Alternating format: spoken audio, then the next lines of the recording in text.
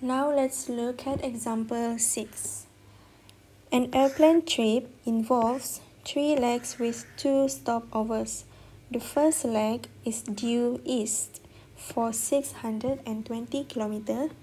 The second leg is southeast 45 degree for 440 km. And the third leg is at 53 degree south of west for 550 km. What is the plane's total displacement? Okay, that was a long statement. Okay, so now what the question asks is, we want the total displacement, di mana kita ada sebuah kapal terbang, di mana kapal terbang ni dia ada 3 kali what we call it as 3 journey. Dia ada 3 journey with 2 stopovers. Okay, and then dia bagi description dekat sini lah. First leg is 620 km. Second leg, southeast 45 degree, 440 km. And then the third one, 53 degree, south of west 550 km. Okay, so first of all, okay, kamu lukislah this one first sebabkan kita gunakan east, west, south. So lebih senang kita lukis this one as rujukan, di mana kita ada north, east, west and south. Okay, so first kita kena lukis dahulu macam mana perjalanan this airplane. Okay, so let's say this airplane starts at this point. Okay, kita letaklah dia start at this point, point A. Okay, so daripada point ni, kita mau tengok dia punya perjalanan. So, kita tengoklah dia punya statement dekat sini. Based on the statement, macam mana dia punya perjalanan ni. Okay, first, dia akan start daripada point A and then dia akan pergi east, towards east, sepanjang 620 km. So, east adalah ke kanan. So, dia akan ke kanan. So, lukislah ke kanan. And then dia akan stop. Dan sepanjang perjalanan tu adalah 620 km. And then next one, daripada tempat dia stop ni, dia akan pergi pula ke south east, di mana 45 degree sepanjang 440 km. So dia akan pergi south east. South east di sini bermaksud di antara south dan east. So maksudnya dia akan menuju ke arah ni, di mana 45 degree. So daripada sini dia akan menuju ke bawah ke arah south east 440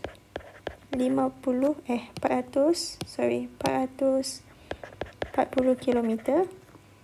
Dan dia punya angle adalah, so kita lukislah this one, angle is 45 degree. So remember, angle dia always refer kepada paksi X sahaja. So ni adalah paksi X lah. And then lepas tu dia akan stop. Lepas dia stop, dia akan teruskan perjalanan 53 degree ke arah south of west sepanjang 550 km. So south of west, which is in between the west and the south. So dekat sini, south of west. And then dia akan ke arah ni macam ni lah. Contohnya sepanjang 550 km. And then angle dia adalah 53 degree. And then lepas tu barulah dia stop. Okay, so ni adalah perjalanan this airplane lah, from point A ke sini, and then dia stop, and then dia pergi sini lagi, and then dia stop, and then dia akan pergi sini. And now soalan minta what is the total displacement. So as you know, total displacement is the shortest distance, which means daripada point, initial point ke final point. So we want to find what is the displacement here. Okay, so this one, for example 6 ni, kalau kamu tengok dekat sini, dia basically ada 3 vektor. Sebelum ni, dekat example yang sebelum ni, we only have 1 vector. But now we have 3 vector. Okay, dekat mana vector dia tu? Okay, so this is the first vector. This is the second vector. This is the third vector. So kita label untuk senang. First vector, vector A. Second vector, vector B. And then third one, vector C. Vector A, B, and C. So ada 3 vektor, bermaksud setiap vektor ni kita akan resolve kepada komponen X and Y. And then vektor B pun komponen X and Y. Komponen untuk C pun sama, komponen X and Y. So macam mana kita akan resolve this vector? Okay. The easiest way to resolve this vector is by drawing a table. So let's draw a table first. Okay, kamu draw a table. We have here X component, and then here Y component. And then since kita ada 3 vektor, so buat 3 kolom. Okay, so kita ada vektor A, vektor B, and vektor C. Dan setiap vektor A, B dan C kita akan resolve kepada X and Y component. So kita tengok satu-satu. Okay, kita start dengan vektor A dahulu. Okay, so kalau kamu tengok vektor A ni kan, dia macam ni kan. Dia adalah ngam-ngam dekat paksi X. So let's lukis semula vektor A. Okay, dia adalah ngam-ngam dekat paksi X. Ni adalah vektor A. And then ni adalah paksi Y. Ni adalah paksi X. So kita gunakan, okay, ingat semula kita we always use this one to resolve into 2 component. So dx is d cos theta, dy adalah d sin theta. Okay, so now kita akan masukkan this one dekat sini, this one dekat sini. Okay, macam mana memasukkan? Kita perlukan value untuk the vector dan the angle. So angle dekat sini kita tengok dahulu angle. Angle must be between vector dan X component. So tengok dekat sini A dan X dia tiada angle. Dia ngam-ngam dekat paksi yang sama. So angle dia adalah kosong. Angle dia adalah 0 degree. And then what is the magnitude? Okay, magnitude sudah dibagi, which is 620 km. So just masukkan all of this to here. Okay, di mana kita akan ada 620 cos, angle is 0, and then Y component benda yang sama, just ubah kepada sin sahaja. 620 sin 0. Okay, so basically sin 0 is 0. So basically this one adalah kosong. Then cos 0 adalah sama dengan 1. Okay, so maksudnya dekat sini, kalau vektor tu ngam-ngam dekat paksi X, dia tidak akan ada Y component. Y component dia akan automatic kosong. Okay, kalau dia ngam-ngam dekat X component dan dia tidak akan ada angle lah. So kita hanya ada 620 km sahaja. Okay, so that's the first one for vector A. Now we look at vector B. Okay, kita lukis vektor B ni. Okay, ni kan vektor B dia ke bawah macam ni kan. So basically, dia akan ada X component, Y component, and then vektor dia akan ke bawah. And then angle dekat sini adalah 45 degree.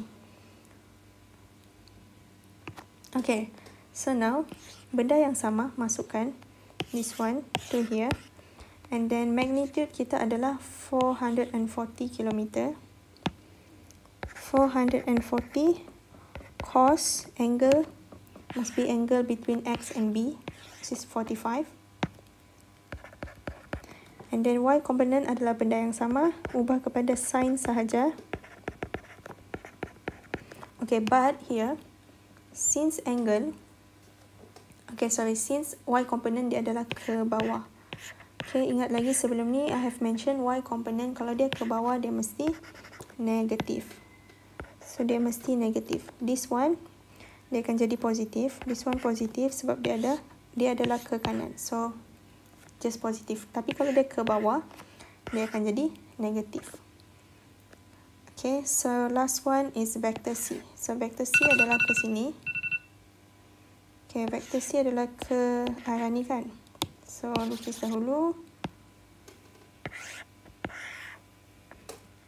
So this is the vector C. So we have X component, Y component, and then angle adalah 53 degree. Okay, so again, the same thing. You just masukkan this one with the value into here. Okay, so C magnitude dia adalah 550. 550 cos 53, itu adalah angle dia, 53. And then untuk Y component, benda yang sama, just guna sin 53.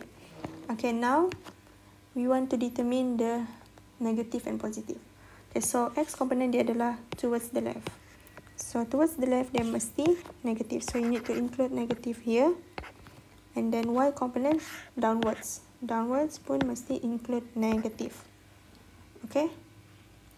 So remember, you need to include the magnitude first. Ini adalah magnitude dekat sini, sini dan sini. And then the angle. Angle must be angle between X component and the vector. Okay, and then lastly, you have to add all of this. Okay, kamu kena tambah semua ni. Okay, ni akan tambah dengan ni, tambah dengan ni. So, tekan calculator, tambah macam biasa. So, kamu akan dapat 600.13. And then, this one, kamu tambahkan. Kamu akan dapat negative 750.38.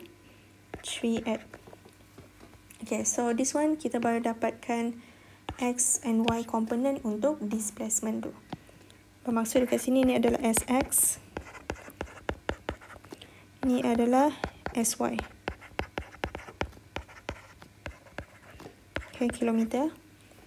So, masukkan kilometer di sini. So, ni barulah X and Y component. Now, we want to find the magnitude. So, magnitude S is equal to SX square plus SY square. And then, masukkan sahaja all of this to here.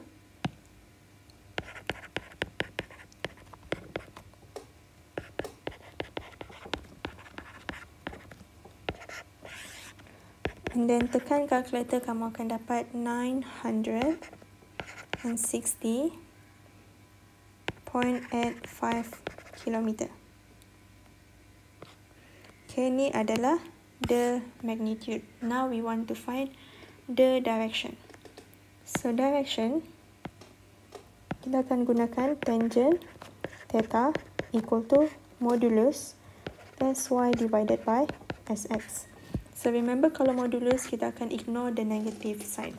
So since dekat sini kita ada negative kan, so this negative no need to include here. So tangent is equal to, tangent theta is equal to SY divided by 600.13.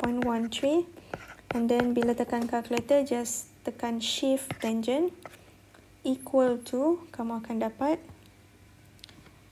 51.35 degree.